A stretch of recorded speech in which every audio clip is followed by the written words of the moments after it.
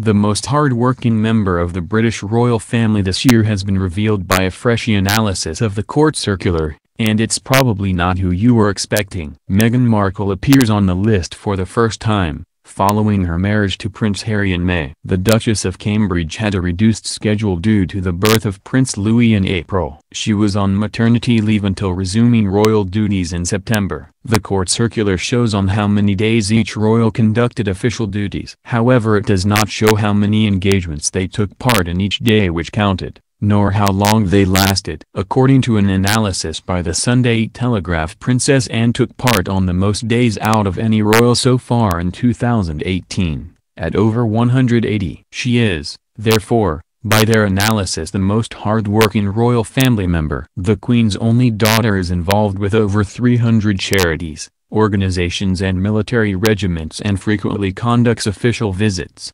She works particularly closely with the Carers Trust, which provides support for those caring for disabled or chronically ill family members or friends, which she helped launch in 1991.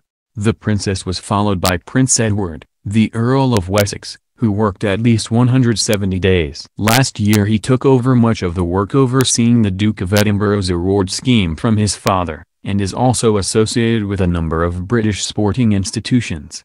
He is also Chancellor of the University of Bath, which he visits on a regular basis. Third on the list was Prince Charles, who took part in more than 160 days of royal duties. Referring to the work ethic of his father, who recently turned 70, Prince Harry recently commented, "The man never stops." In total, the Prince of Wales, Princess Royal, Earl of Wessex and Duke of York conducted royal engagements on 675 days, a substantially higher figure than the younger generation.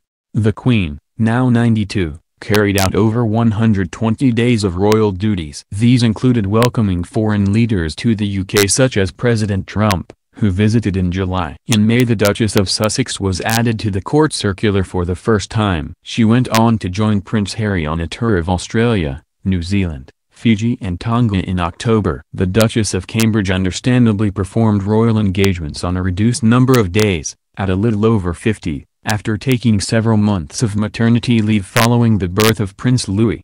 Her husband, Prince William, had engagements on over 120 days.